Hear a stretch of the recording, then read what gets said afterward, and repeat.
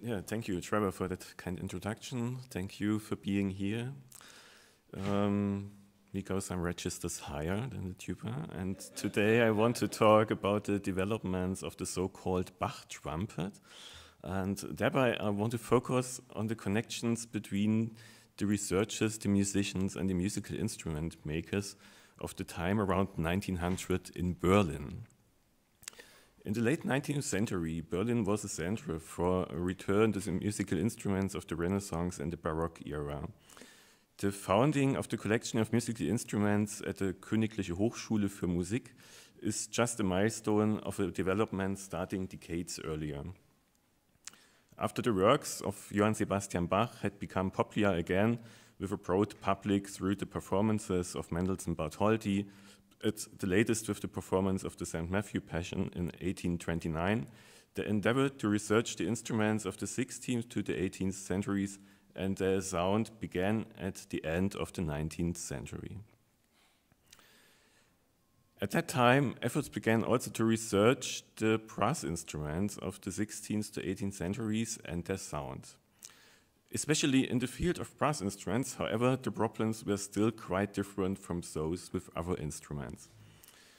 The old instruments, which had no valves, required a special way of playing in order to reach the chromatic ranges of the natural tone series, the so-called clarino playing. However, by the middle of the 19th century at the latest, almost no trumpeter had mastered this technique.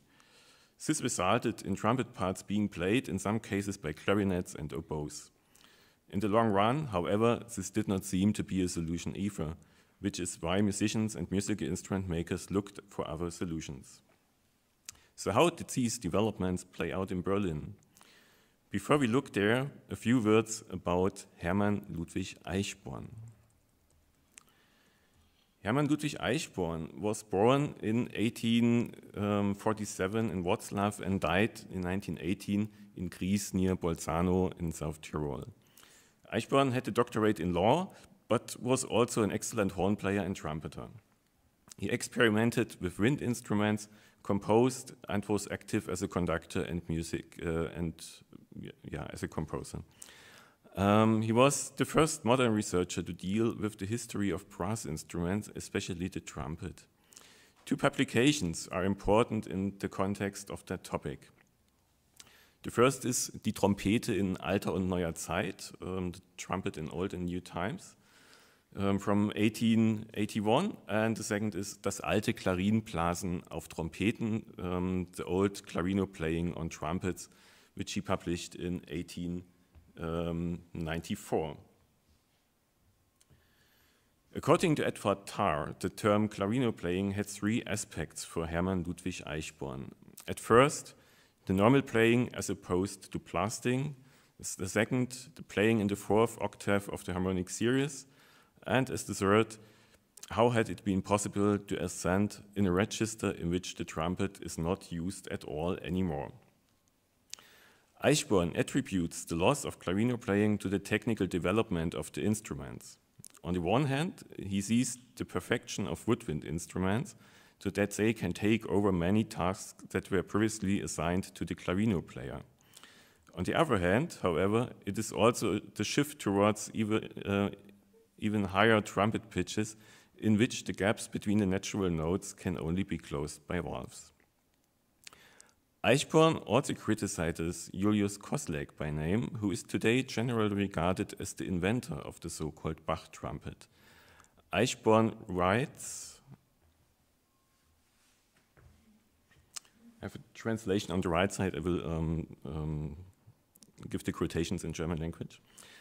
Es sind mithin die Leistungen des Herrn Professor Koslek in Berlin auf diesem Felde weder vereinzelt, noch kann man mit irgendwelchem Rechte von ihm behaupten, dass er die alte Klarinkunst neu entdeckt oder wieder erweckt habe, denn zu entdecken gab es dabei nichts und von einem Erwecken konnte deswegen nicht die Rede sein, weil das gelegentliche Blasen einer solchen alten Originalstimme nie ganz aufgehört hat.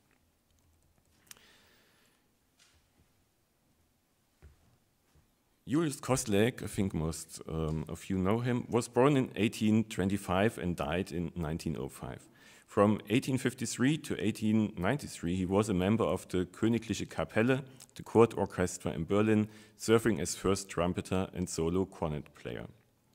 He also was a teacher for trumpet and trombone at the Königliche Hochschule für Musik, today the University of Arts, from 1872 to 1903, since 1894 as professor. His experiences and teaching methods resulted in the Große Schule für Cornet à Piston and Trompete, which he first published in 1872. Here the title on the right side. The respected cornet virtuoso was also concerned with questions of the emerging historical performance practice in the last quarter of the 19th century. Koslek was developing a straight A trumpet with 2 valves and was the first musician to play on such an instrument.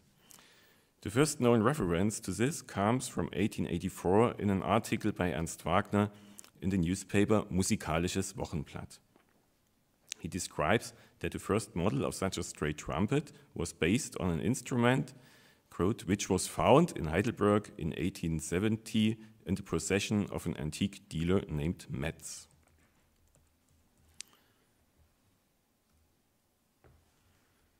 In that newspaper, Musikalisches Wochenblatt, Ernst Wagner wrote, I quote, eine sorgfältige Kopie dieses ungebogenen Rohres wurde in Berlin von Wernicke angefertigt und es gelang dem königlichen Kammermusiker Julius Koslek, auf demselben die äußerst schwierige Clarino-Stimme der H-Moll-Messe von Sebastian Bach bei einer Aufführung durch die Hochschule für Musik am 24. November 1881 in der Garnisonkirche zu Berlin genau nach der Originalpartitur mit größter Vollkommenheit durchzuführen. But which instrument maker has built that instrument? The here named Wernicke, it's Johann Friedrich Wilhelm Wernicke, was a skilled woodwind instrument maker and at that time a königlicher Hoflieferant, a royal supplier to the court. But we know also brass instruments signed with his name, so if someone made this first trumpet of Koslek, it was either one of his journeymen or a, let's call it, subcontractor. It can be assumed that this instrument was already equipped with valves. A reporter wrote about a performance of the B minor Mass in London with Koslek on 21st March in 1885 and described the instrument as, quote, a sort of valved coach horn of unmistakably modern character.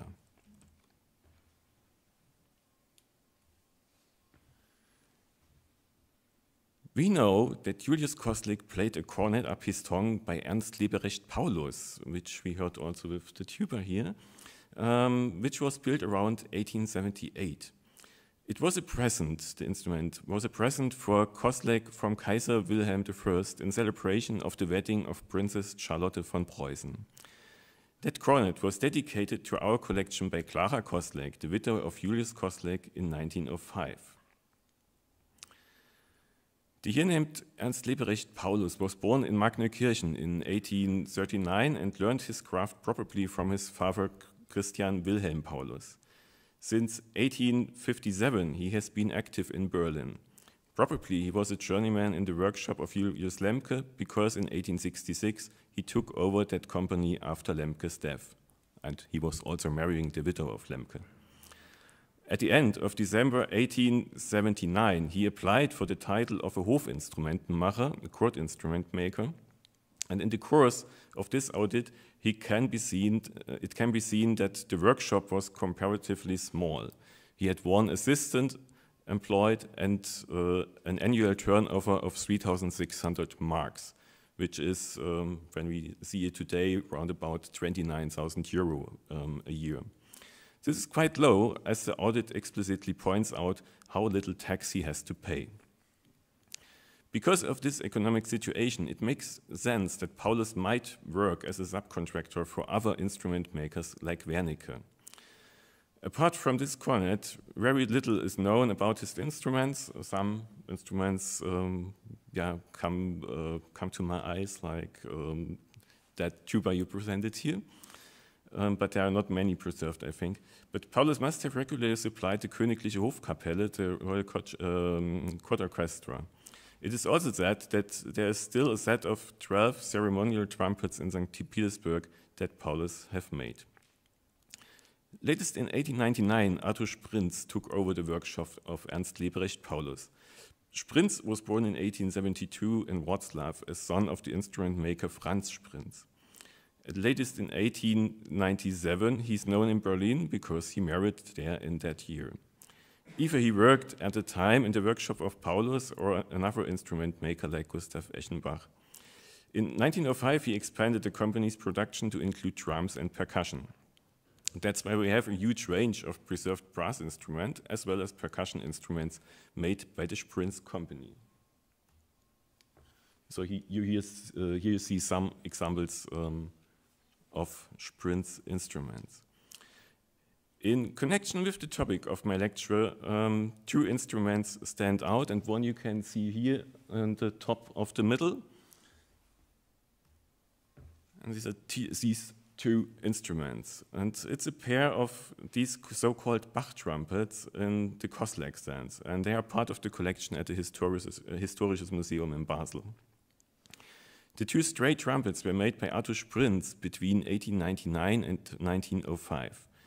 They are equipped with two Perrine valves, half-tone and whole-tone, and both instruments probably represent a further stage of development compared to the original A trumpets, for they each have two bells of different lengths, several set pieces of different lengths, and two mouthpieces. This is, to my opinion, intended to give the player the greatest possible flexibility so that he can master the virtuoso parts in the clarino register at any time.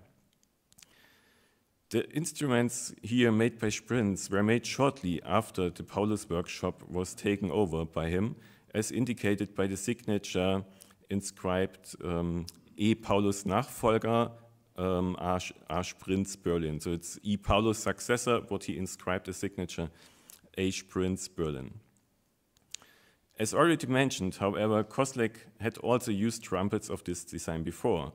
So were these made by Ernst Leberecht Paulus? Quite possibly, because they were custom made for a very special purpose and were certainly not produced in large numbers. Even if it cannot be proven beyond doubt, it seems very plausible that Sprintz learned to build this model from Paulus and Koslek for sure, or he still employed a journeyman who had already worked under Paulus. This type of trumpet thus picks up on two things that were said at the beginning about clarino playing.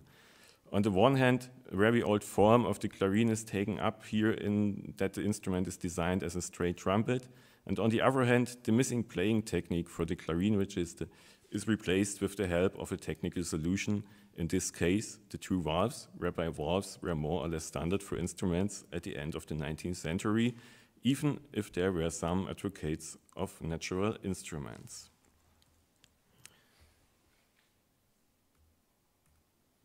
Just to go further, and another person, we will come to a person named Gustav Gnädig. Gustav Gnädig was born around 1874 and died in 1912. He was a student of Julius Koslek.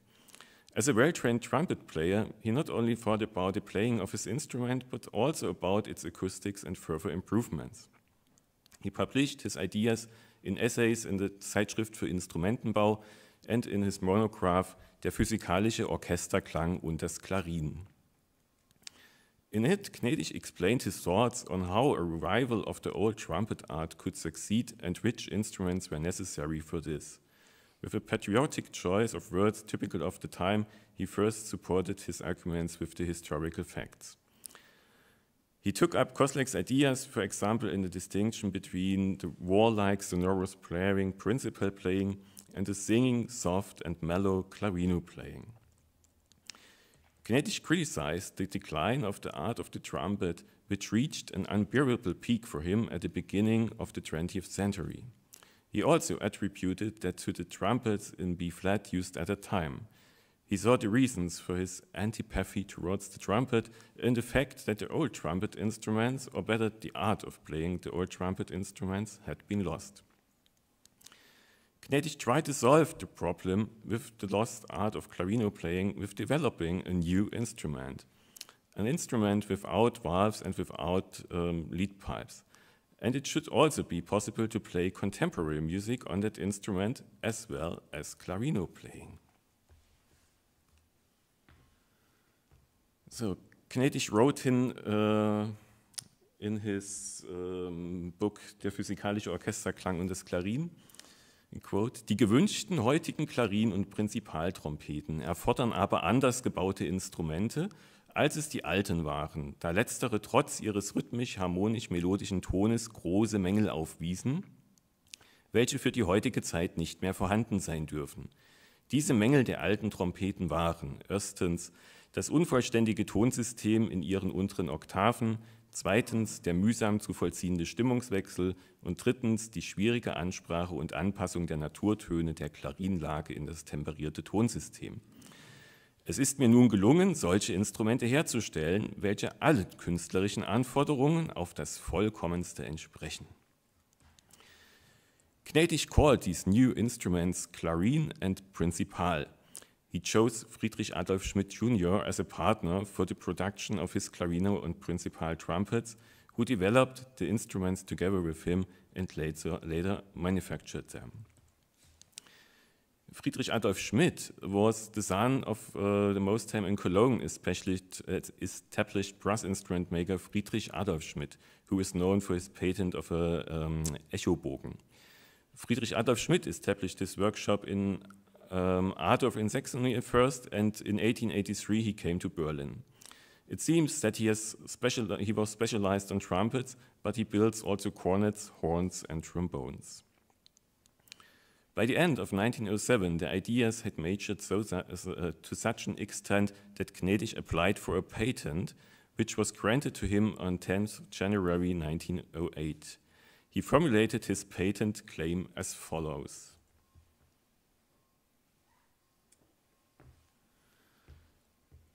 It's a ventilloses Blechblasinstrument mit Kesselmundstück und mehreren Zügen, dadurch gekennzeichnet, dass jeder Zug mit dem einen Ende über, mit dem anderen in dem anschließenden Rohre teleskopartig derart geführt wird, dass die Durchmesser der zylindrischen Rohrstücke vom Mundstücke an bis zu der dem Trichter am nächsten liegenden Gleitstelle zunehmen.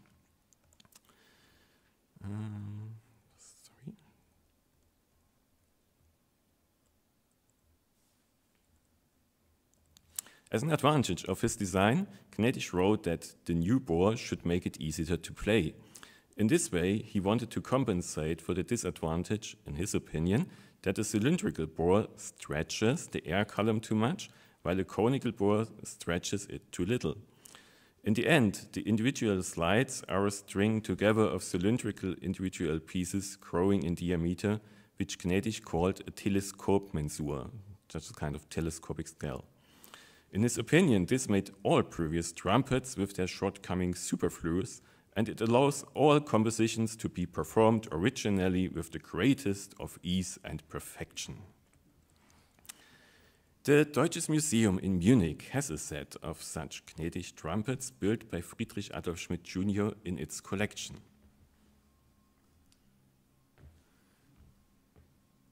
The trumpet principal has two windings. We can see it here. One is built in the style of a trombone as a slide, which lowers up to 4 semitones.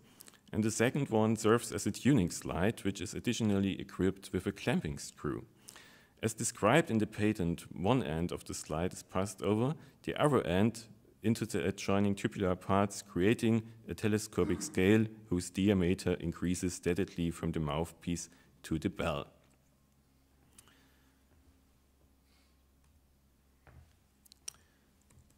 The clarin is 1 octave lower and therefore has 5 windings. One is made in the style of a slide trombone and can be deemed by up to 4 semitones. 2 windings are made as a double tuning slide with a clamping screw. So These were more than less unique instruments which were built by Friedrich Adolf Schmidt. I know of a total of 6 such trumpets, which I would call Gnädig trumpets. However, their production remained a short intermezzo without a happy ending. Gustav Gnädig was only 38 years old and died in 1912. Friedrich Adolf Schmidt Jr. followed him a good year later. Nevertheless, the Berlin-Halensee-based inventors Hermann and Paul Suchy tried to further improve the telescope system and applied for several patents on it. I am not aware of any surviving instruments by Suchy.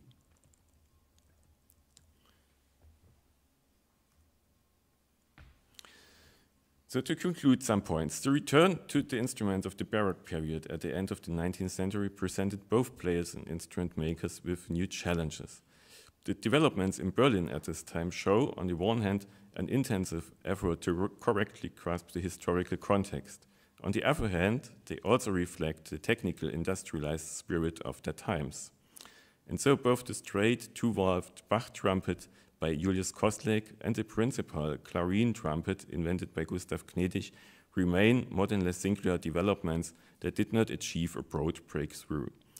But it was Julius Koslik's interpretation of the trumpet that initiated a discussion that was to continue in the following decades. He thus laid the basis for today's piccolo trumpets. By the way, Arthur Sprintz built or sold such an instrument a little later, but that should be enough for today. Thank you for your attention.